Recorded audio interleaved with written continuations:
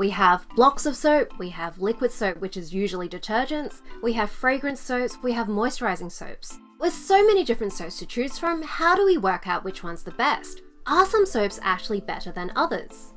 When it comes down to chemistry, all soaps are effective against coronavirus because they all work in very similar ways. Firstly, coronavirus has a fatty outer layer, and soap and water can actually break up this layer, which inactivates the virus. Secondly, soaps and detergents will wash away any remaining virus on your hands. It'll flush it down the drain. So if all soaps and detergents work the same way against the coronavirus, how do we pick the best one? While we're washing our hands more than usual, using a soap that's gentler on your skin might help prevent you from getting cracked and dry hands. Your skin is the first line of defense against other germs like MRSA and staph, and if you have cracked and irritated hands, this can allow these germs to get in.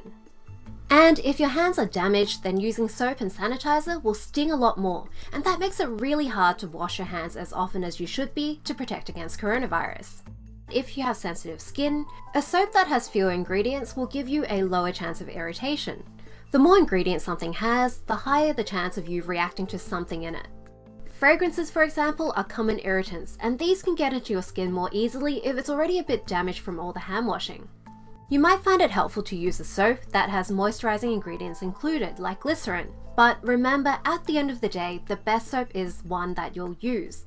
The most important thing is to remember to keep washing your hands.